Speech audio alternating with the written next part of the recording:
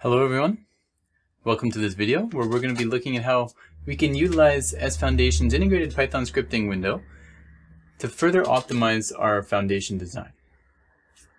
For this example, I'm actually going to be creating a foundation, and my intention with this foundation creation is to create an unrealistically small foundation, one that I know is going to fail the design checks I'm going to perform. So I'm going to give it an arbitrary thickness that is meant to be thin and a small width and depth, just as kind of a starting point. And for the pedestal as well, I'm going to give it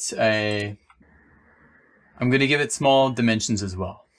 So it's going to look a little bit strange, as we can see here. I'll get rid of this base plate since that's not really necessary. And this is again just meant to be kind of a starting point for a design. One to illustrate this type of workflow, not one that we would necessarily think would be a viable solution for our foundation design. So with that set up, let me go here to the reaction loads here, and I'm just going to apply a reaction load to the top for a single load case. At the top of my pedestal, I'm going to have 300 kip compression load on this pedestal. And if I look here at the design input window, I'm going to change it to the ACI 2019 code, and that's what I'm going to be using for this particular code check and design. So I'm going to go ahead now and just run an analysis and a code check.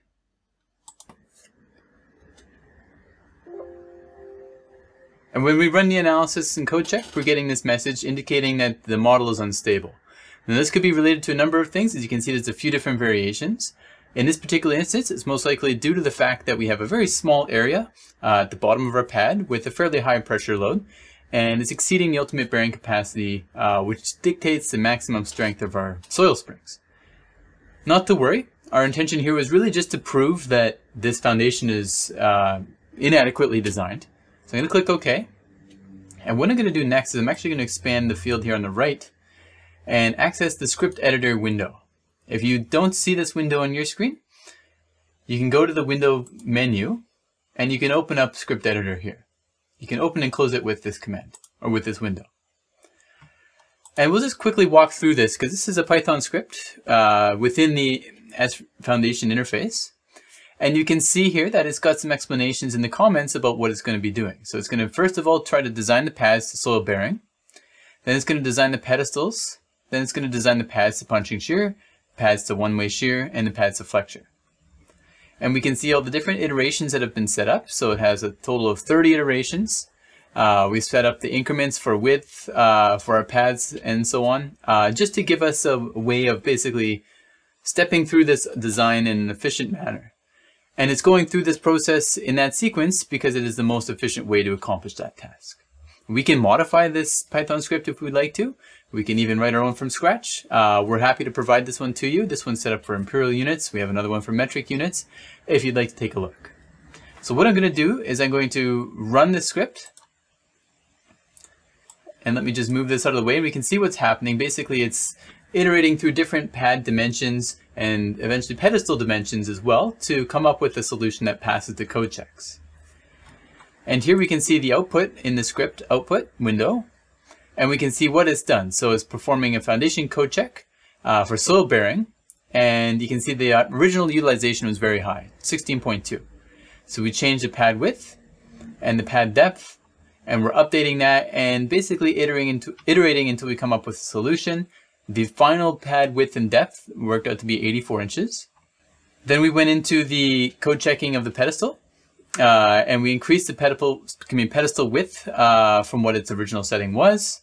Then we were looking at punching shear. So we went and found a new punching shear, a new pad thickness to meet the punching shear demands, which worked out to be 20 inches in this scenario. And we can see the old and the new thicknesses listed here. And finally, we have one-way shear and flexure. And again, this involves changing to the thicknesses that are used. So we actually stepped up the thickness from 20 inches to 26 inches for one-way shear. 20 inches would work for punching shear, but not for one-way shear. And finally, we have our flexure where we're adjusting the reinforcement being used in this particular pad.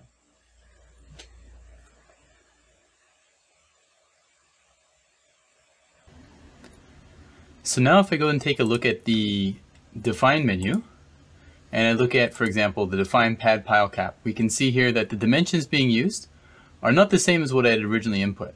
They were what's calculated through the design script that I'm using. Now it's certainly possible, for example, in this scenario where the solution that this design wizard has come up with may not necessarily match your exact intentions as an engineer. And that's fine. It gives you a good starting point to perform additional design changes, but at least now you're not starting from a point of no prior information. We could then take a closer look at the analysis and code check if we rerun this.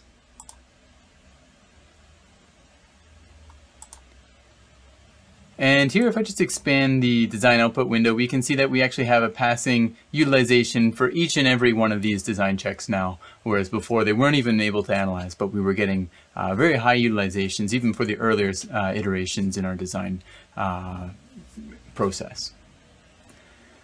Now, if you'd like to learn more about S Foundation, we encourage you to check out the other YouTube videos on our YouTube channel, Altair How To.